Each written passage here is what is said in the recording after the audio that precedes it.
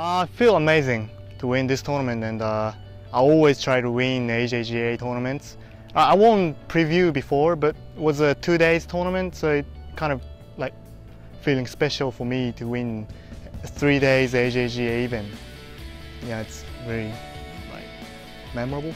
During this round I played pretty well. I mean, a couple around the green shots could have been better, but that's golf. You know, everything could be better.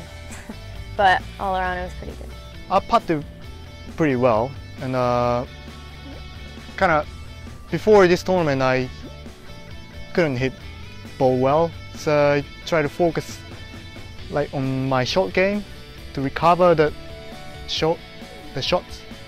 Probably on hole number 17 I hit my shot into the water, and then I had an 8-iron out of the water and I stuck it to like 15 feet and made the birdie putt from the hazard. So that was definitely it. Just being patient and always try to relax and breathe.